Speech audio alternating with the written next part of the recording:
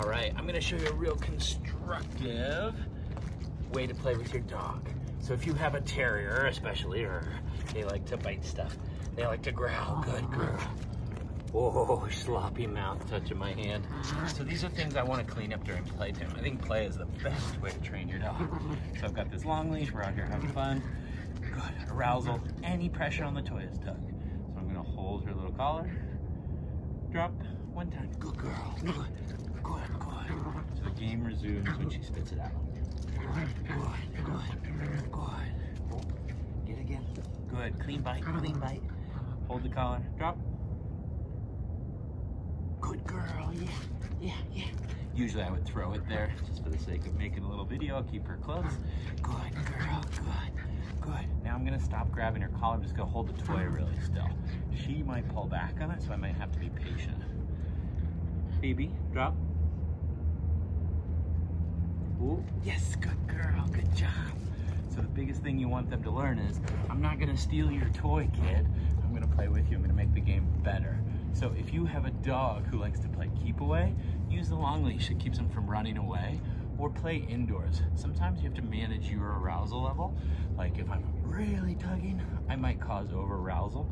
She also has what I call a sloppy mouth, where I'll feel her little teeth on my hand. Luckily it's a inhibited bite, but what I want to teach her is clean bites where she's just biting, say hi, just on the toy. And so you'll see me grab the toy and hold it out like this, so she comes and grabs it. And I want a deep first bite. I don't want her re-biting the toy, okay?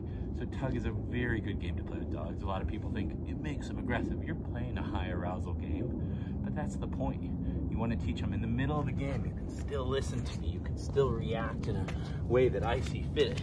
So if play causes jumping, causes growling, you can use that. Whoa, whoa, down.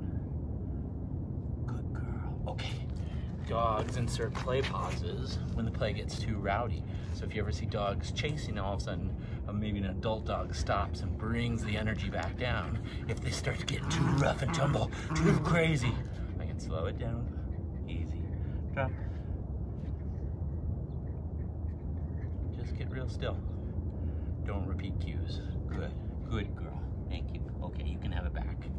Good, okay, have fun with it. Be safe. Teach good things. It's constructive learning. You don't need food. The game is the reward. Have fun.